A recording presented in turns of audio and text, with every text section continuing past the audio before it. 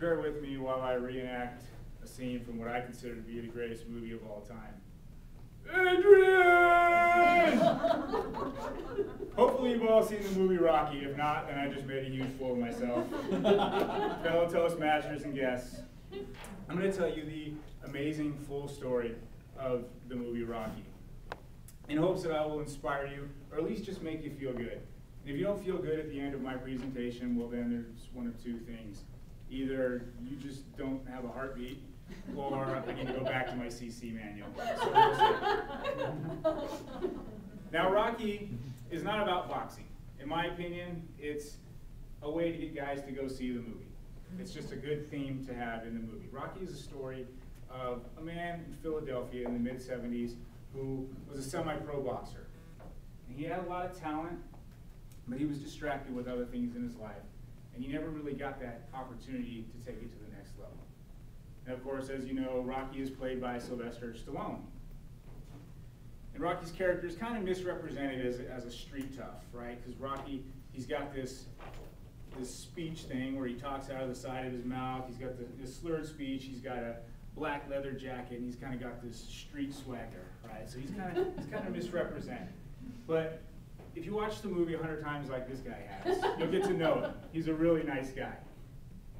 So Rocky gets the opportunity, just like any good underdog story, he gets the opportunity of a lifetime to really make something of himself. And this opportunity comes in the form of a chance to fight Apollo Creed.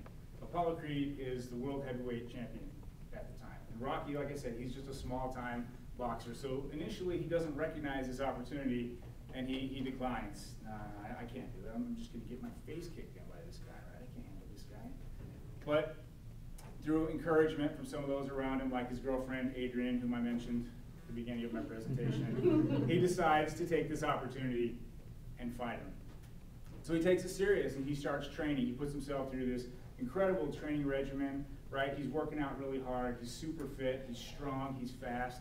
He's ready to go. But the story takes a different turn. In most of these types of movies, the hero is always victorious, right? We like to see the main character, the good guy, we like to see him win.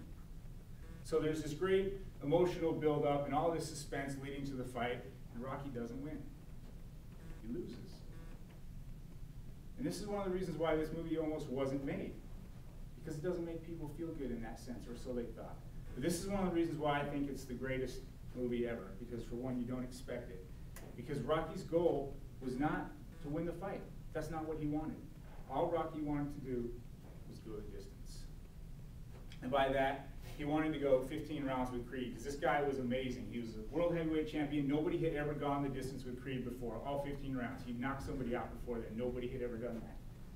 So Rocky realizes that he doesn't have a chance of beating this guy, but if he can go the distance, he'll prove to himself that he weren't just another bum from the neighborhood, as he says. So Rocky goes to the fight scene, okay? He's bruised, he's bloodied, he's battered, his face is covered in bruises, his eye is so busted up he can't see out of it, his ribs are broken, he's standing there crippled, barely hobbling around the ring, but he hangs in there. And when that bell rings for the 15th round, Rocky's still standing. He did it. He had proved it to himself. He wasn't. Now, if you think that's an amazing story, consider how the movie was made. Sylvester Stallone at the time was a nobody. He was a no-name actor with dreams of making it big in Hollywood. There was just one problem. There weren't a lot of leading roles for short Italian men with slurred speech at the time. So Stallone decides that he's going to create his own role, the role of a lifetime for himself. And when he wrote the script of Rocky, he was living in an apartment that he jokes was so small he could sit on the bed, close the door, and shut the window at the same time. He had no money, right? This guy was kind of down and out. So you can imagine how excited and pleased he was when a studio liked his script and offered him $25,000 for it. There was just one problem. They wanted to cast Burt Reynolds as Rocky. And Stallone had said, no, he's only going to sell his script on one condition.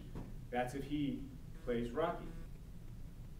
So the script gets around, and offers start coming in, $50,000, $100,000, $200,000, $300,000. And I should mention that at this time, Rocky's wife was pregnant with their first kid, and their car had recently blown up. So he could really use that money.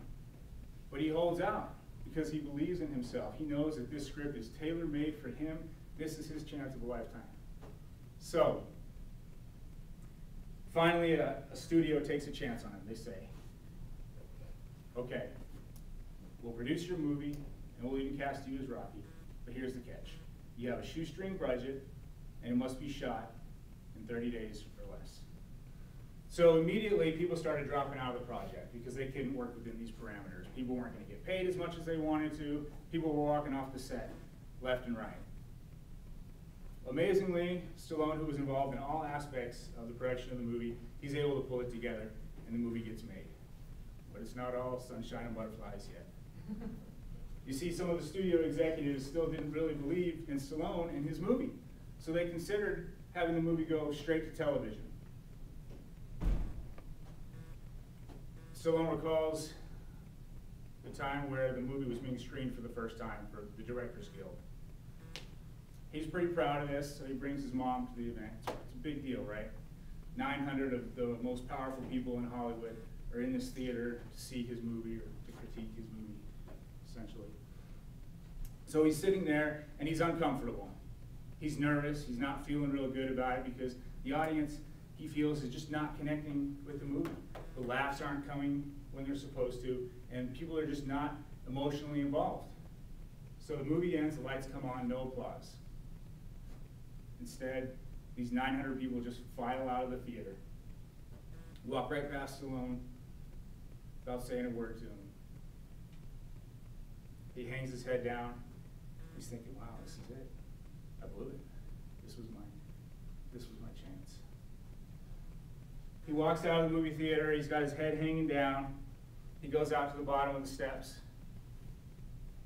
and he looks around, and there are the 900 people waiting for him. And the crowd erupts in applause. He had made it. The movie goes on to gross $117 million in the U.S., wins 3 Academy Awards, including Best Picture in 1976. Launches Stallone's career into stardom.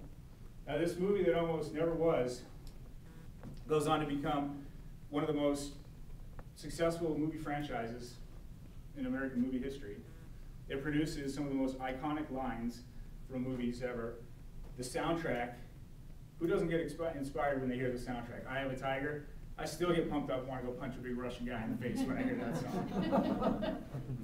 The unforgettable scenes, like the scene in the first Rocky where he runs up the steps to the Philadelphia Art Museum, and he turns around and he faces the city, and he stands there with his arms up, feeling like a champion. Ever since I was a little kid, I wanted to go there and see that, because it was so inspiring, that movie. So 35 years later, last year, I took my family. It's like a pilgrimage to me. We went down to Philadelphia, and we ran up the steps. Me and my kids ran up the steps to that art museum and stood there like Rocky did. I got a picture of it. It's great. And would you believe it? 35 years later, there were a dozen other people there doing the same thing. I couldn't believe it. But that just tells you how the kind of effect that this movie had on people.